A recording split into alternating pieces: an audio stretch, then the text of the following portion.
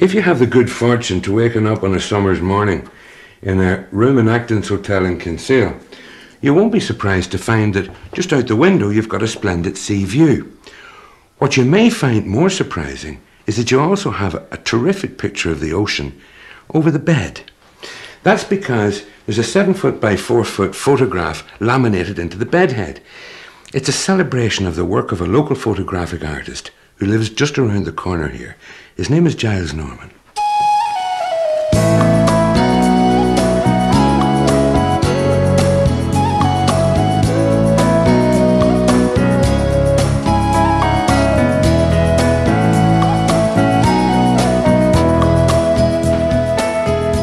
Now, the first thing you'll notice is that all the studies are in black and white.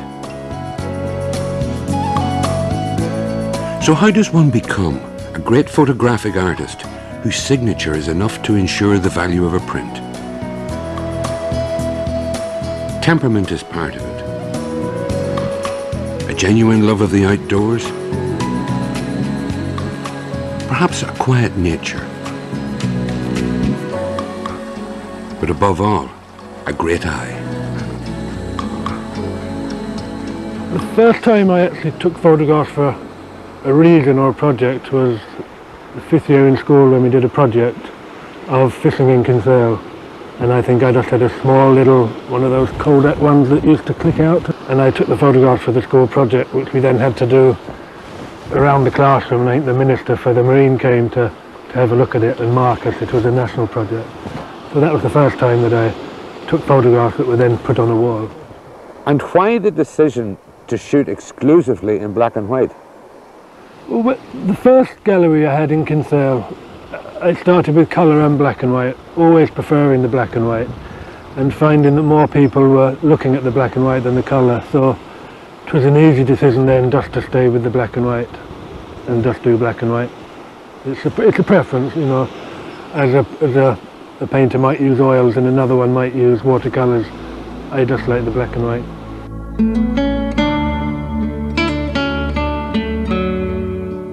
Giles Norman has a huge portfolio of work. Most of it shows water, and it has too a distinctly Irish hint of melancholy. These are solitary places, studies by a man who works alone.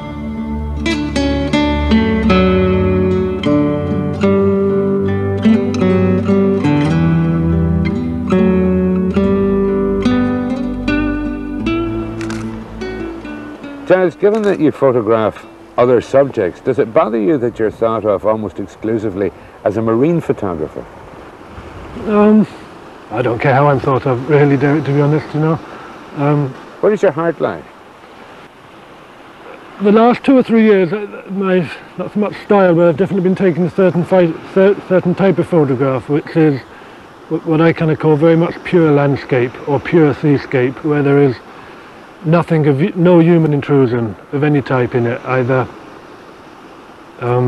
buildings or people themselves or anything that could be put down to construction or being constructed by people or by humans. It's very much, I'm just trying to photograph purely landscape, whether it be looking out to sea or on the land, or, you know. Do you find yourself constantly drawn back to the ocean? Yeah, always constantly drawn back to the west coast of Ireland. Anywhere west, for some reason, and people look for photographs from the east coast and the Midlands, but the time I have with the camera is kind of limited to because I have to run the 2 galleries and things like that. So if I do get a week or 2 weeks, I nearly always head west, over to Connemara, Dingle, Beara Peninsula, the Aran Islands. It would be my place of choice to photograph, yeah.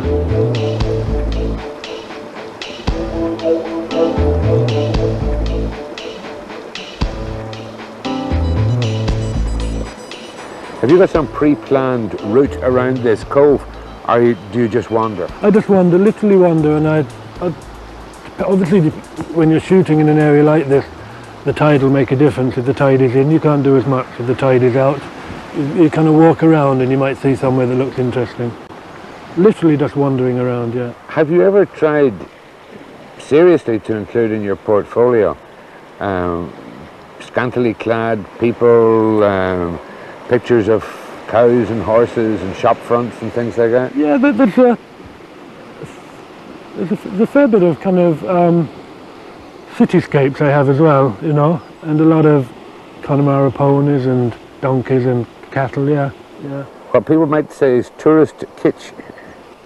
Yeah, but I try not to do it in such a way that it's... I've never set up a photograph. I've never, if a donkey's got its head over its wall, its head is over the wall, I've never organised a donkey to be there. I've never taken a dead sheep and put it in the right place. People often think I have a sheep in the back of the car, but no, they just seem to happen. The dark alchemy of the developing room. It proves the accuracy of the eye, the steadiness of the hand, the poetry in the soul. Obviously it's a business because I have to make a living from it, and we employ a few people, so we have to pay them, but I still take the same photographs that I took. Now, all the photographs you sell are photographs that you have taken? Oh yeah, every single one, yeah. And they've all been signed. I signed every one of them.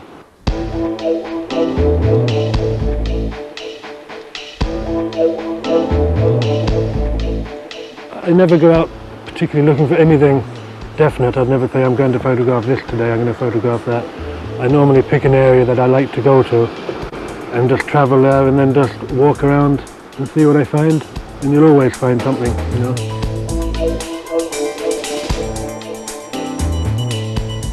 Giles Norman, photographic artist.